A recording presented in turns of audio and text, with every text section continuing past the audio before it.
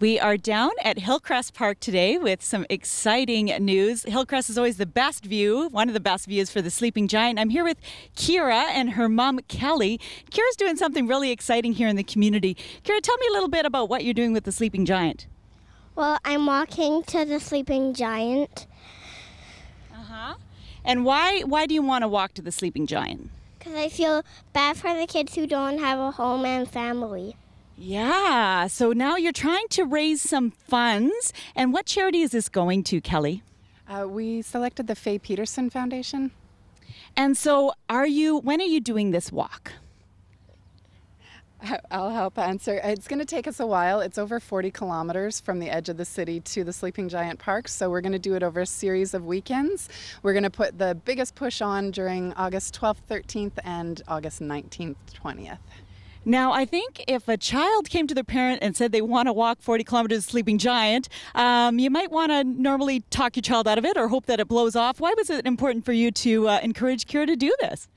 This actually came 100% from Keira. She watched a movie called, what was it called, honey? The Red Wagon. And it inspired her. She wanted to help other children who might not have a home or moms who are having a hard time taking care of their children.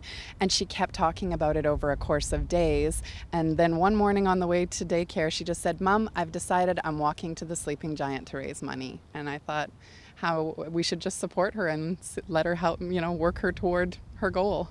Awesome. Now, how can the community get involved and help support Keira with her goal? We created a space where people can make donations online through Canada Helps. Probably the easiest way to look for it would be on Facebook, and that's Keira's Walk for Kids. And it'll come up with a link for her video and her link to Canada Helps. And is there a way for the community to come out and join her for maybe the last part of her walk? Yeah, I've been asking people to like or show that they're interested in her Facebook page, and then I'll keep putting up updates as she's getting closer to her goal. I'll announce when people can join us for the last kilometer walk out at the Sleeping Giant Provincial Park. Perfect. So log on to Facebook, get involved with Keira's Walk for Kids, support this incredible endeavor for the Faye Peterson Transition House, and be sure to keep watching. There's lots more coming up on Go.